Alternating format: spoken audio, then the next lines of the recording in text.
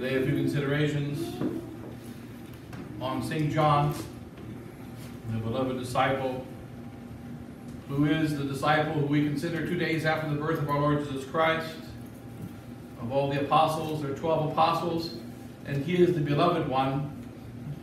He is the one who put his head upon the heart of our Lord Jesus Christ. St. Thomas put his hands into the side, but St. John put his head into the heart. So there are two great kinds of saints. The one who puts his head into the heart, as St. John did, and then St. Thomas who put his hands into the heart. And so today a consideration of St. John, the beloved disciple. And remember that when he was the youngest of all the 12 apostles. He was 16 years old when he met our Lord Jesus Christ. He was 19 years old when Christ was crucified upon the cross. And he died after all the other apostles in an old age around the year 100 AD. All the other last apostle that died before him had died more than 20 or 30 years before him by martyrdom.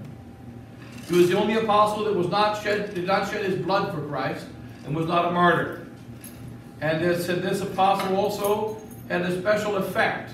He was the only apostle who got to live every moment from the crucifixion until the Assumption with the Blessed Virgin Mary. And he had the special duty of caring for her. And he was also the apostle who spoke in the name of all the church more than any other apostle concerning our duty. Because when our Lord Jesus Christ was on the cross, he said, "Woman, behold thy son." He asked her to behold her son. And the one that was standing there before the cross was St. John, the beloved disciple. "Woman, behold thy son." And when she beheld John, she did not behold only the priest. No, she beheld first the priest. And she did not behold only the disciples, the other apostles, but all mankind. "Woman, behold thy son." He was a representative of all mankind. So that when the Blessed Virgin Mary looks down upon the earth and looks at any one of us, those are the farthest from God and those are the closest to God, she sees through him. So in a kind of a similar way, how the Blessed Virgin Mary is the mediatrix of all grace, and when God looks down to earth, he sees his mother and all those that are under her mantle. These are the ones who shall be saved. But what does she do? She looks upon St. John, the beloved disciple. And St. John only mentions his own name once in the Gospel of 21 chapters. He only mentions his own name once. And that is at the very, very end. Every time that St. John speaks of himself, he does not use his own name. He says, "Peter and the one whom Christ loved were there." Peter and the one whom Christ loved, and also James, went to the top of the mountain. Peter and the one whom Christ loved ran to the tomb. And the one whom Christ loved. He simply said, "the one whom Christ loved." And yet we know that our Lord Jesus Christ loved all 12 apostles. But there is one that he loved with the most sacred, perfect, and special love. And that is the most pure St. John. And he was young. Consider his character, his natural character. He was 16 years old when he met Christ, 19 when he died. The other apostles were already married. They were already living their lives. They were all grown men. And yet amongst the apostles, he was the most intelligent. He was the most savvy in the dealing with men. And he was a born leader. He had a very powerful character. So the apostles looked to him. Here is a 17-year-old boy, and the 30-year-old man asks him what to do. He had a bearing of power, a bearing of incredible demanding of respect. And he had a very hot temper. He had extremely strong personality. He was already the leader and builder of ships. He was the one in charge of the ship. James was his older brother. But it was one of those cases where the older brother obeyed the younger. And the older brother followed the younger. And the younger brother was the one in charge. He was the one that ruled. And James was only allowed to come along because he was John's brother. And everyone knew it that way. So even in the natural realm, St. John had an incredible, unique, powerful character. And then our Lord Jesus Christ met this character. And what made him so powerful? There are many intelligent men, and there are many men that are savvy, and know how to get around this world. St. John knew everybody. He was very well spoken. Remember, when the day of the crucifixion came, he took advantage of this. So when our Lord Jesus Christ was dying, he knew the guards. He knew the soldiers. He knew those in charge. And he got in past the guards and past the soldiers, and he also got St. Peter to come in as well. So that the other 10 apostles were not able to get very close to Jesus Christ during the trials. They were all there. They all witnessed the trials, but they had to witness from a distance. They were out in the main crowd. But St. John and Peter were able to be right next to our Lord during the entirety of the crucifixion, because St. John knew everyone. And when Jesus Christ was dying on the cross, he was the one that made sure that his mother got to that cross. He brought her to the cross. And he made sure that she was able to stand at the foot of the cross. And he stood there in such a way that no one would in any way get in the way of that woman. So there was something most incredible about St. John when we first meet him. And he has an extremely powerful heart. And he has a great wisdom. And as a very young boy, and he's a natural leader of men. And he is a man who, if he took his ambitions, could go very, very far. But what happened? When St. John met our Lord Jesus Christ, he transformed all his ambitions. Remember, he was still very ambitious during the 3 years. He fought with the other apostles. He wanted to be the head apostle. Remember when he asked his mother, you go and talk to our Lord Jesus Christ, because I know he likes me better than the other 11. Right now, St. Peter is in charge. He's the head apostle. But I want you to go and speak to him and say, can you take my 2 sons, John and James, and put one on the right side, one on the left side, and let them be the leaders in your kingdom? So that's what he asked his mother to do. He was still very ambitious. And his mother came and said, can you take my 2 sons and put one on the right side and one on the left side to be the leaders of all the apostles? Right now, Peter is the apostle. Right now, Peter is the head apostle. But I want John to be the head apostle, and James, since he is his brother. Our Lord said, you don't know what you are asking. Can you put up with the pain that I'm going to put up with? Can you go into the war I'm going to go into? Can you fight as I fight? And John and James said, yes, we can. Yes, we will. And then our Lord said to him, you will. You shall. For as I shall pass to eternity by death, you shall pass also. Notice that our Lord Jesus Christ said of James and John that they would both die martyrs. But when you look at the history of St. James and St. John, St. James was the very first apostle to be martyred, and St. John was the only apostle who was not martyred. So skeptics might say, well look, he said, you too shall pass the same death that I'm going to pass. James is going to be cast off the temple, off the pinnacle of the temple and killed. And John, how did he die? He died of old age. He didn't die by blood. But our Lord said, you shall die as I die. As I am going to die, so you shall both die. But to whom is going to be on the right side and who is going to be on the left side, it is already decided by the Father. So we learn from this that there are 2 martyrdoms. St. John's martyrdom, St. James' martyrdom, which is the normal bloody martyrdom, by which St. James shed his blood for Christ. But then there is the greater and higher martyrdom, which is the martyrdom of St. John the Apostle. The apologists of the church, St. Augustine and others, tell us St. John did truly die the life of a martyr. Our Lord said he would die. You see, Jesus said he was going to die. He said he was going to die a martyr, but he didn't die a martyr. Well, yes, he did. He received the martyr's crown for 2 reasons. One, St. John receives the martyr's crown because St. John received the martyr's crown. He received the martyr's crown because he was boiled in oil for Christ. It's just that the oil did not harm him. The angels protected him from the boiling of oil. He didn't experience even the slightest discomfort when they boiled him in oil when he was about 90 years old. He pulled him out of the oil. He was not harmed in any way. This also happened to many other martyrs. But then he was not put to death. However, he went to death. He was ready to die, and he was placed in the oil. Therefore, he receives a martyr's crown.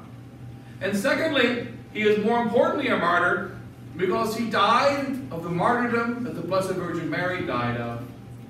And that is the martyrdom of perfect love. There are many cases in history where a woman loves a man, and a man loves a woman, or a man loves his king, and died simply of love.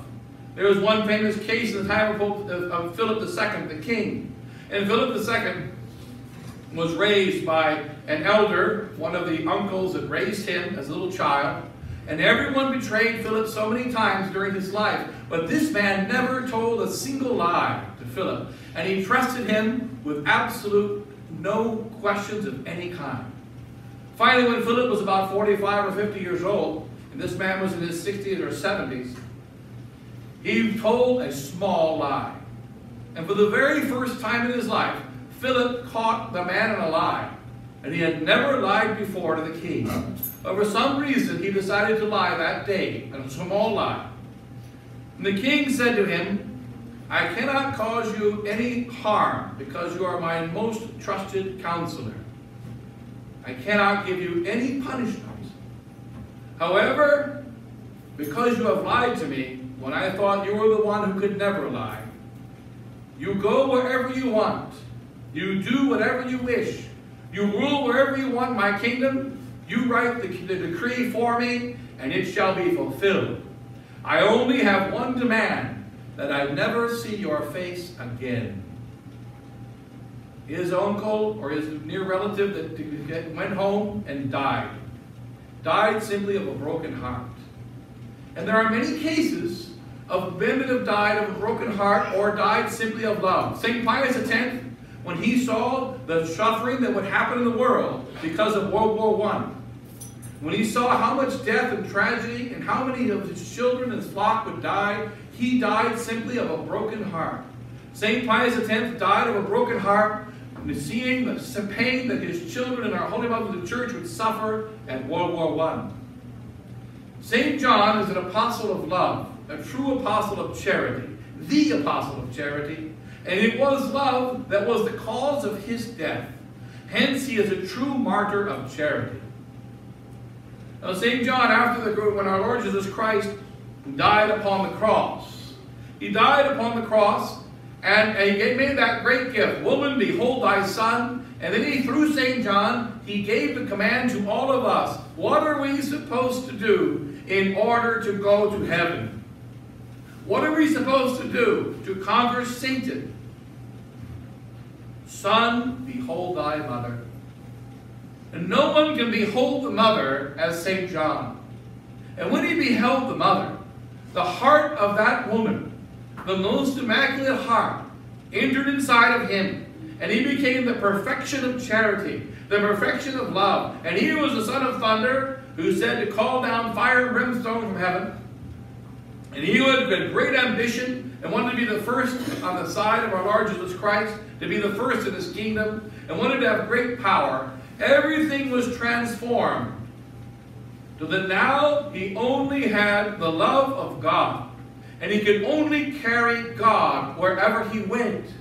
That is the reason why when he was an old man in his 90s, and he had to write the gospel that is given unto his name, he wrote that gospel with the words that we say at the end of every Mass, or almost every Mass.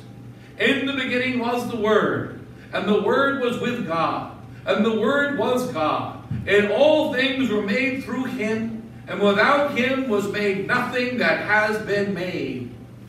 Here we see that St. John is at the peak of the mystical life. What is a sun and a moon and a star without God? Nothing. That's what they're made of. So whoever sees a sun for what it really is, the sun that's high in the heavens, whoever sees a tree for what it really is, and sees it what it really, really is, what is it made out of? What makes it be tree? What makes it be sun? What makes it be stars? What makes it be sky? The Word that said, let there be sun, let there be stars, let there be sky, let there be light. And he sees God everywhere. When he opens his eyes, this disciple of charity, he saw God in the stars.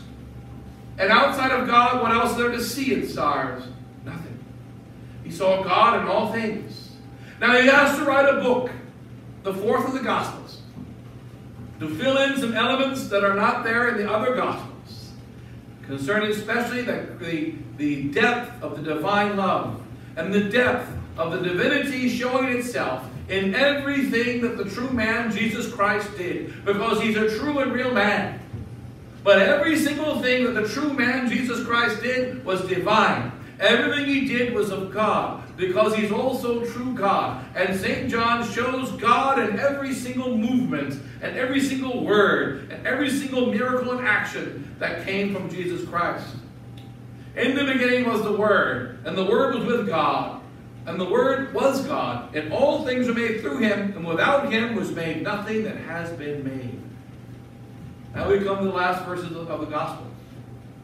Actually, verses 13 and 14, I think it is, of the last Gospel. We read it in the Mass. And we see that St. John, all he did during those 70 or 80 years, between the time that Jesus Christ died on the cross and he himself died of love, all he did was behold the Mother. And hence, and the Word was made flesh and dwelt amongst us. And we saw his glory. The glory is the only begotten of God, a Son of God, the only begotten of the Father. We saw his glory. That's all. Who are we, who are supposed to be the saints of the church, the saints of every age? We are those that see the glory of God. That's all he did, was he saw the glory of God. He saw the glory of God in his life and death. He saw the glory of God in the Blessed Virgin Mary. And he saw the glory of God in all the things that happened from that moment until the very end. For instance, what is the last word we have recorded of St. John in the Gospel? He says 3 words. It's the Lord. These are the last words we have recorded of him in the Gospel. When St. John and St. Peter were in that boat 15 days after the resurrection, and St. Peter was fishing, and St. John was fishing, and they had forgotten about Christ. They were bored because he had not appeared for a few days. They were not ready to be apostles. So Peter said, let's go fishing. We're fishermen. And they said, that's a good idea. And 5 of them went fishing. And they fished all night, and they caught nothing. And in the morning, they caught 153 fish. Exactly 153. They saw a stranger on the land, and even St. John did not recognize the stranger. None of them recognized the stranger. They didn't recognize, they had lived with him for 3.5 years. He was the center of their life. He was standing on the shore, and they were in the boat, but only maybe 50, 60 feet away. They were very close to the shore. And they saw him and could see him plainly, but they did not recognize him, including the disciple St. John. And they didn't recognize the familiar request. Did you go fishing last night? We did. We fished all night, but we caught nothing.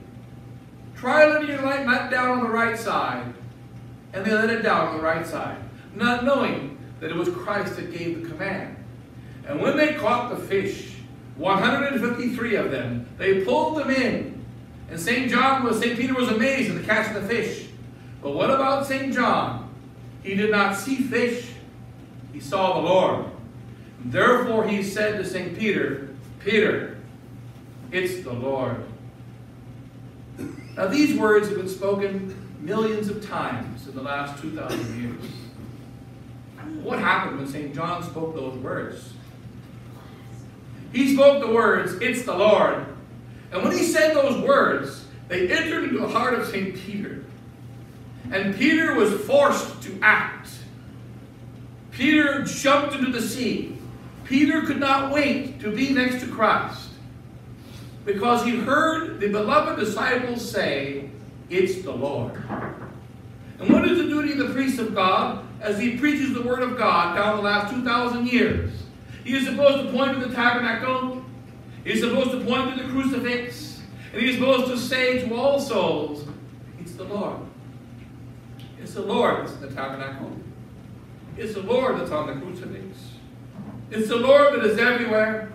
It's the Lord. Now this word has been said by so many priests and so many prophets down the last 2,000 years. And also by the prophets of the Old Testament who pointed to the Lord in the future. And yet, most of the time, these words have no power, they have no efficacy, and they drop dead. But when St. John said those words, it's the Lord, he transformed the whole world more than St. Paul did. St. Paul was the greatest of all the apostles. He went around the whole world, and he wrote 14 epistles. And he is the apostle that converted the world. Well, how did it become possible? Because St. John simply stood at the foot of the cross. That's all he did, was stand there. He stood next to the Holy Mother. And when he was in that boat, he caught the fish, but he didn't go swimming.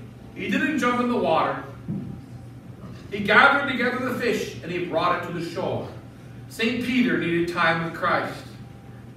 He let St. Peter have his time with Christ. It would take too long for that boat to get to the shore, and too long to pull in the 153 fish. So St. John, what did he do? He pulled in the 153 fish. He acted as a servant. He put them on the boat. He brought them to the shore. He brought some fish to be cooked and to be eaten. And they spoke to the Lord, and they were with him, and they had a meal. And it's the Lord. And the Gospel tells us that they were afraid to ask him who he was, for they knew who he was. And therefore they only spoke.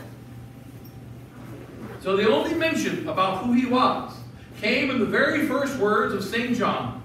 And at the end of that day, what happened? Our Lord Jesus Christ said to St. Peter, Simon, son of John, lovest thou me? 3 times he asked a question about love. It all began because a disciple of love noticed and saw that it was the Lord. He saw the divine love in the 153 fish, which stand for all the saved. He saw the divine love in the one that was standing on the shore. And hence he is the great disciple of charity. And it is also said in his ending days that people complained about St. John. When he was in his 90s and saying his Mass and preaching his sermons, every single question they came to ask him, they said, what about my problems with my wife? What about my problems with my children? What about my problems with my husband? What about the problems with the Romans coming to kill us? What are we to do in this time of crisis? What about this? What about that? And St. John, at the end of his days, had only one response. Love God. Love God. Love God or your wife problems go away. Love God and your husband problems go away. Love God and your parent and children problems go away. Love God and the Romans will go away. And we know this also from the communion of the Mass that would normally be today, the Sunday within the octave. One day an angel came to St. Joseph. We must not forget these words. Remember, Joseph ran away with our Lord Jesus Christ. And he went to the land of Egypt and stayed there about 7 years. And at the end of the 7 years, an angel came and said only these words to Joseph. Joseph, it's time for you to go back to Nazareth now. You may leave Egypt and return home. Because every one of those that sought to kill the child, they are dead. Let us not forget that. There are many people in the year 2020, ready to become 2021, who want to kill the child. They are the wicked men that rule this world. They want the death of the child. They want the death of his church. They want the death of his faith. They desire deeply the death. But one day an angel will come and say, all those that wanted the death of Jesus Christ, they're dead. Like one priest preached a very short sermon. Mine's getting longer, but one priest 100 years ago preached a very short sermon in Germany. Nietzsche said, God is dead. And they used to quote Nietzsche and said, God is dead, signed Nietzsche. And when Nietzsche died, a priest in Germany went to the pulpit and said, in the name of the Father, and the Son, and the Holy Ghost, Amen. Nietzsche said, God is dead, signed Nietzsche. I announce today, Nietzsche is dead, signed God. In the name of the Father, and the Son, and the Holy Ghost, Amen. And so he went out. As the old Arab saying says, he who laughs last, laughs longest. Who shall get the last laugh? Who is still going to be standing when all those that sought Jesus Christ are dead? They shall all die first. They that sought the child are dead. They are physically dead. They are spiritually dead. They are burning in the fires of hell, fires of darkness and not of light. They are dead in the memory of men. They are dead in the memory and the face of God. They are dead, dead, dead, and forgotten forever. They that sought the child are dead. We must understand in the year 2020 that of the millions of men, wicked men throughout the world, that are seeking that Jesus Christ be dead, they're seeking that his death be inside of those that love him, they shall die, and they are dead. Notice about the great St. John the Apostle. He didn't travel like St. Paul. He didn't travel like St. Francis Xavier. He didn't do the visible external great things that St. Peter did. All he did was know and love. These are the two things that make us human. We have bodies, but so do animals. But what makes us human is that we know and we love. And St. John is the apostle, the disciple who simply knew and loved. Also know this concerning the battle against the devil. Satan is not only defeated in hell, Satan shall also be defeated upon this earth, not only in hell. So the 11 apostles died saints and martyrs, but St. John did not die a martyr. It was not the will of God that he die a martyr. He was brought to martyrdom. They tried to kill him, but he did not die. So many cases of this throughout history. I remember one time in Australia, a young priest telling about the old Father Cummins, an old lady. Who's going to bury you?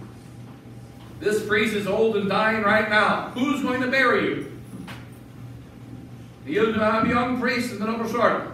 He's an old traditional priest. How are you going to be buried traditional? How is it going to happen? You live in the middle of nowhere, Streaky Bay, in the middle of nowhere in Australia. How are you going to be buried? That priest died before Father Cummins did. And God took care of the Catholic burial. So many think they will outlive God. Many of the martyrs also, when they were about to be martyred, it was the persecutor that died and not the martyr. Sometimes it is God's will that we be martyred. It is not always his will. Sometimes it is his will that a judge that condemns us be judged. And in all cases, they shall receive a judgment. But not only in eternal hell and damnation, but also in this life. Sin is its own punishment, as goodness and virtue is its own reward. And we see St. John. Who can live a happier life than him? He was able to be the bishop of the diocese of Ephesus. He was able to be with the Blessed Virgin Mary for the 15 years that she was after the crucifixion. He died peacefully in his bed. And he died simply of divine love. And he passed straight into heaven. He is the beloved disciple. Now at the end of his gospel, St. Peter says, what about him? What do you want me to do, Lord? And see, our Lord says, follow me. What about him?